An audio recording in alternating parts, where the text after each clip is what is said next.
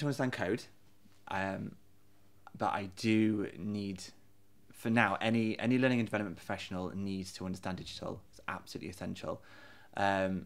Or majority of training that you deliver should be blended. So blended means you use various methods. So traditionally that's like a face-to-face classroom, then with a piece of digital training. But I mean, that can be a user guide that you deliver through an online platform. It can be a video, it can be an interactive simulation, it can be a 3D world that you run into.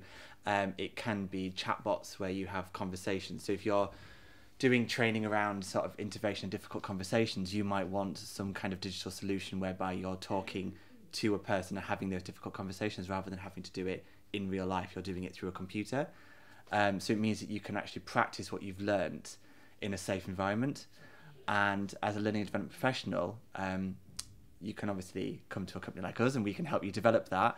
But if you're only training 20 or 30 people, you need to be able to develop that yourself. So you do need to be confident in sourcing the right software, in being able to use that software and be able to pick it up. And if, like me, you work in a company that has lots of software, you need to be able to train on that software as well. So you need to be able to pick things up quickly. So it's an essential skill for L&D now. But you don't need to be able to like build your own software, but you need to be competent enough to be able to understand software.